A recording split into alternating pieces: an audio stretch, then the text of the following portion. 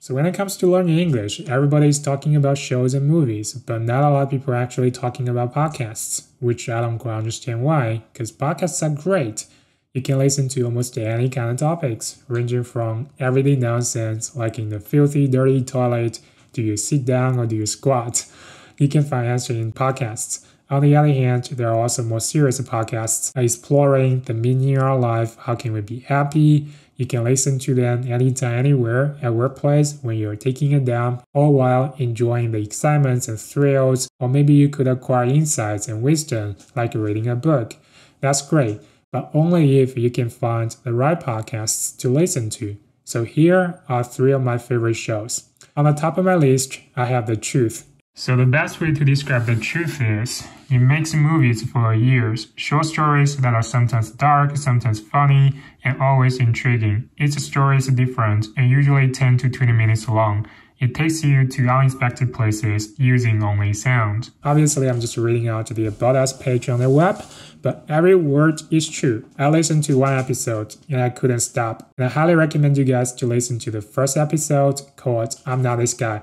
It's a story about 2 guys switch body, one taking advantage of the other, who tries to get his body back. But believe me, it's 100 times more interesting than what I just described. On the second of our list, we have a startup. So if you're big into podcasts, you're probably already very familiar with Alex Blumberg. He's mostly well known for his work with This American Life, Money, Planet. Anything involves Alex Blumberg is great, and startup is just no exception. He documents his journey of starting his own company, Gimlet, in Startup Season 1.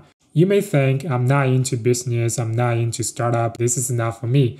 But believe me, give it a go, it'll capture you. You find yourself resonating with him on his epic fail in the beginning, applauding for him when he's overcoming all the difficulties in the middle, and you probably feel happy for him at the end as he made it. It's a story about uncertainty of the future, the excitement of transformation. It's something that we could all relate to no matter who we are, what we do.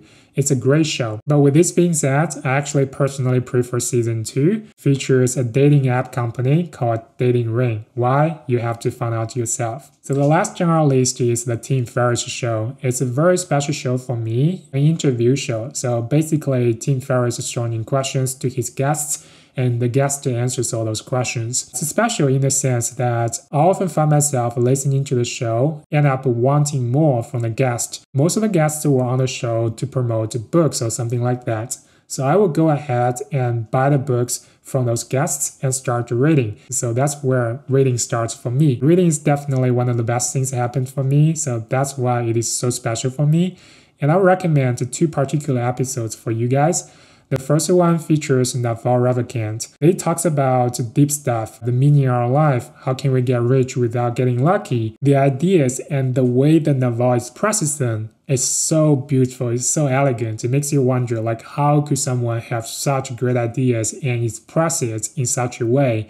You probably end up wanting more from Naval like I did. Another episode I would recommend you guys features Shaobo. So he talks about his journey from coming from a poor family in China to being admitted to Harvard University in the 90s. It's a great show for parents because it talks about parenting. It is also a great show for students, especially those who are studying overseas from China. Many of the things he talks about, you find yourself relate to it. And it's also a great show for people who want to get to know China a little bit. He also shared about his stories of learning English, even though I don't really quite agree on his method and approach, but you could find out yourself. Yeah, so those are 2 episodes that I listened to more than once. But I'm pretty sure there are a lot more podcasts, great podcasts out there that you could listen to. But what I find interesting, you may not. So instead of throwing in more podcasts that you may never listen to, I think it's better that we can switch gear and talk about some things that we may need to keep in mind when we're using podcasts as a way to improve our English. So for me, it is very important to understand listening to podcasts is no substitution for all the other work that we have to do. We still have to read, we still have to speak, we still need to put in the effort to do whatever is required to improve our English. So I do not really expect gigantic, huge progress from merely listening to podcasts. I actually have very low expectations from it. So if I do improve, I'm glad. But if I don't, I'm okay with that. So what I'm expecting from podcasts is really re-encountering, coming across phrases and language that I picked up from somewhere else. I often have, moments like that. Oh, this is a phrase that I heard somewhere else. Or this is a phrase that I read on a book. So I think podcast is not a great place to learn language in the first place. It's a great place for you to keep yourself being exposed to those phrases and language over and over again. That's what it's good at. So for me, what's important is really to make sure what I'm listening to is appealing, intriguing, and fun to me.